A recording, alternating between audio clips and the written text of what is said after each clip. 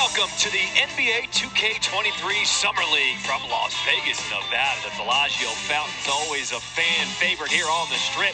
We're inside Thomas and Mack on the campus of UNLV with a matchup between the Los Angeles Lakers at 1-2 taking on the Dallas Mavericks at 0-4. What's up, everybody? Welcome courtside. John Triffin alongside my partner, forward WNBA player and coach. She's Stephanie White. Monica Nutt will join us momentarily. All right, if you're Dallas, no time like the present to get your first win. The last team who has not picked up a W here in Vegas. What does Dallas have to do to get the win? They got to play better. I mean, they're not shooting the ball well at all, not moving the ball. I mean, this is a team that right now you don't want to go away without a win. So back against the wall time, desperation, play together, play harder, compete, and Jaden Hardy's got to step up. I mean, he is a guy that had a lot of expectations, riding on him and really coming into this summer league. He didn't shoot the ball particularly well, last season in the G League as well. And he's a guy who's got to step up. You can see his numbers. The game one was really good, has not been as good in the previous three games. And he's a guy who can be a playmaker. He's a guy who right now who I think is trying to find his way. The physicality, the speed and quickness. When do I attack to score? How can I find my open teammates?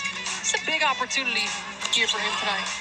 Coming out of high school, Jaden Hardy was projected to be a top 5 pick. He slipped to the second round, but he is trying to prove what he can do in this 5th and final game. For the Los Angeles Lakers, they are led by Scottie Pippen Jr. Went undrafted out of Vanderbilt. He is trying to prove the doubters wrong. I think he's done a good job of improving his stuff. I mean, he's a solid point guard, was a scoring point guard at Vanderbilt, now doing a little bit more facilitating and finding his scoring moments. The thing I like about him is his poise. He doesn't get too rushed. He stays on balance. A lot of finishes off of 2 feet. I mean, he's a guy who is really doing a great job of running the offense, finding open teammates. There was a series in the last game where Cole Swider had the hot hand, and he knew exactly when and where to get it to him. But I love his poise, his patience, his composure, and his body control.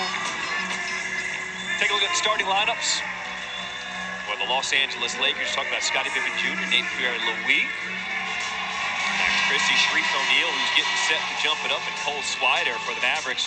Jarrett Harding, Jaden Hardy, A.J. Lawson, Derek Alston Jr., and Moses Wright, who is getting set to jump it up for the Mavericks. Mavericks coming out wearing the home white. They are 0-4. Last team who does not have a win here in the Summer League. Can't go home 0-5, right? Certainly can.